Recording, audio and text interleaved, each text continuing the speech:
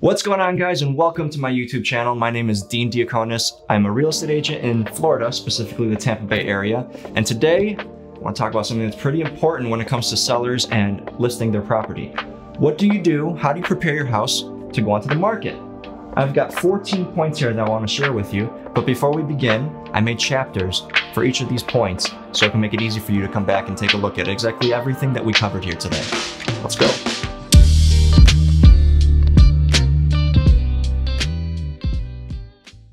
Number one that we got here is declutter. I cannot tell you how many times I've been to a house with buyers and there's just stuff all over the place. And right off the bat, as we enter, the first impression is there's too much stuff in here. There's way too much stuff. You got to eliminate things, minimalize. If you need to, even rent a storage space for the time being, and trust me, it will be worth the money. Like, for an example here, I had a listing the other day and the seller had big bar stools around the countertop area. They were thick, they were gaudy. And I recommended that we should get rid of these bar stools because the buyer's not coming to buy the bar stools, they're coming to take a look at the house and to potentially buy the house. So we took them away and it shows beautifully now. It's a lot more open space. That's what buyers want to see. They want to see the house, not the stuff you have in it. The next thing that you want to do is remove all the bold paint colors. I'm talking about the bright reds, the blues, the greens, that kind of stuff. You want to get all that stuff out. Paint it. Neutral colors, neutral colors. Go to Home Depot, Lowe's, make it a weekend project, repaint those rooms, or better yet, just repaint the whole house. Just get it out of the way. It's going to make a huge, huge difference. Once a buyer comes into the house, they smell that fresh paint, and it's an immediate, like, this is fresh, freshly painted. You can put that in the advertisement. It makes a huge difference and you'll get your return on investment. $100, weekend project. Just do it. Just do it. Don't ask any questions. Just do it. The next thing that you want to do is you want to have a super clean place. Get it deep cleaned right before the listing goes live. So when the buyers come in, because you're going to get the most activity right after you go live within the first week, 2 weeks. That's when you get the most activity. So you want to have a super clean place. When buyers come in, they want to see that you have taken care of the property. And this is how the property is. You treated it with care. It's clean. And if it's clean, that means everything else about the property is clean as well. So when a buyer comes in there, place is clean. It's a good first impression. It smells good. Fresh paint on the walls. It shows really, really nicely.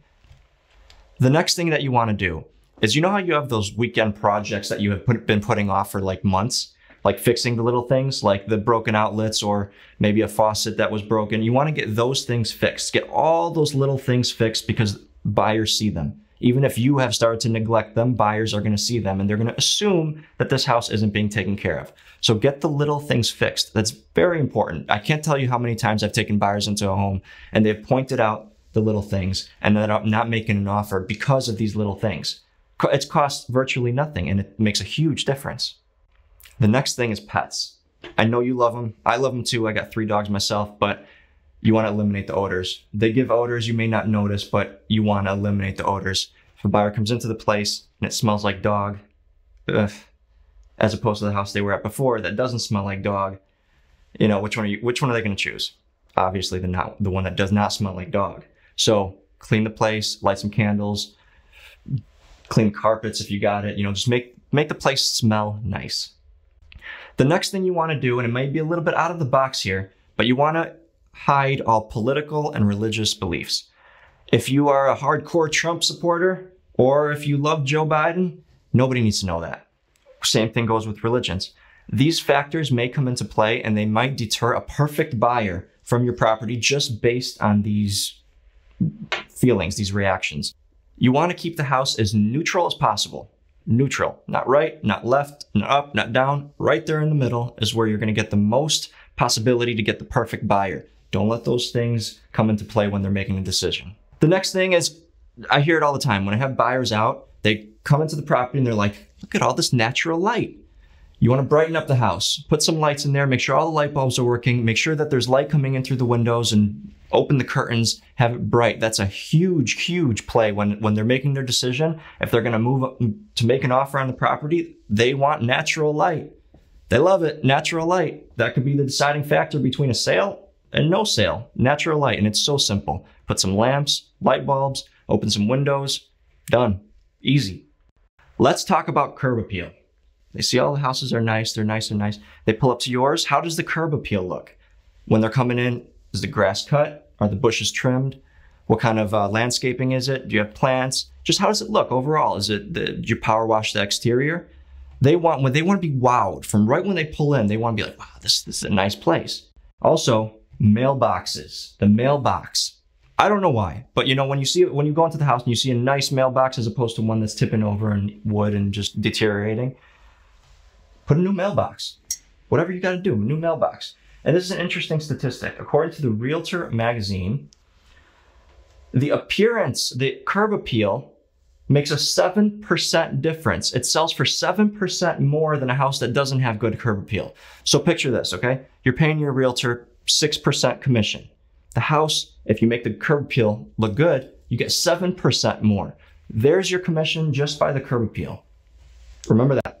Here's the thing to remember. All upgrades matter. If you're looking at your kitchen and you got appliances from 1964, maybe it's time to upgrade them. Or the faucets are, you know, they're old and rusted. Maybe it's time to upgrade them.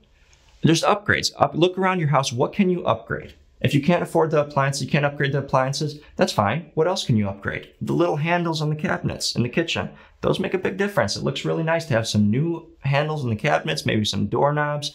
The little updates that you can do, whatever you can do, wherever you can do it. That makes a difference. The buyers are going through your property and they're taking note of everything. If it looks nice, they're going to say, hey, you know, this one's one to consider. And that's what you want. You want to have more buyers considering your property. Don't have things that are dated. It doesn't look good. Upgrade wherever you can. Closets, closets, closets. Keep your closets clean and organized. When a buyer opens up the closets and they're looking in there and there's clothes all over the place, like my closet, not going to lie, but if there's clothes all over the place, it's not going to look good. Organize it, folded, hung. Make it look like this is how their closet's going to look if they were to purchase this property. Make it look nice. Make it look nice. This is their potential closet. You want them to imagine their clothes in that closet, not your clothes all over the floor. Here's another thing to take into consideration. Now, this is not a necessary thing. It's a useful thing. A pre-listing home inspection.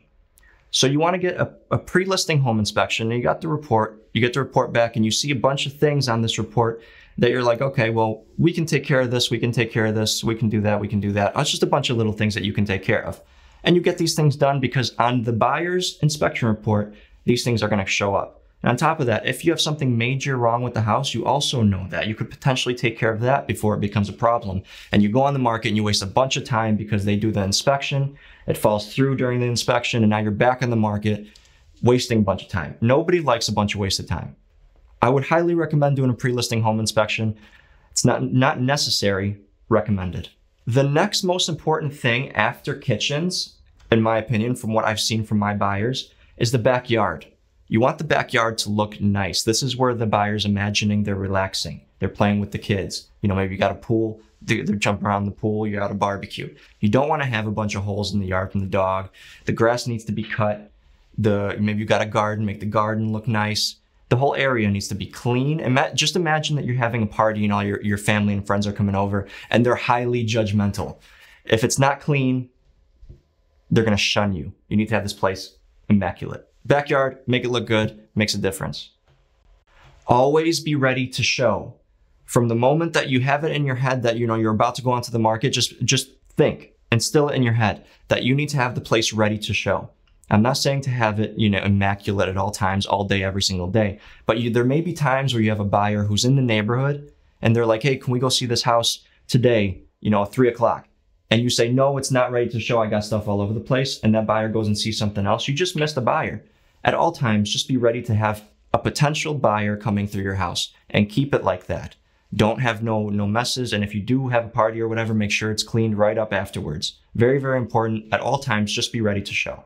Finally, and what's most important, is know the market that you're in. Look at everything that's going on around you. You got to know what has sold, what's for sale, who you're competing with.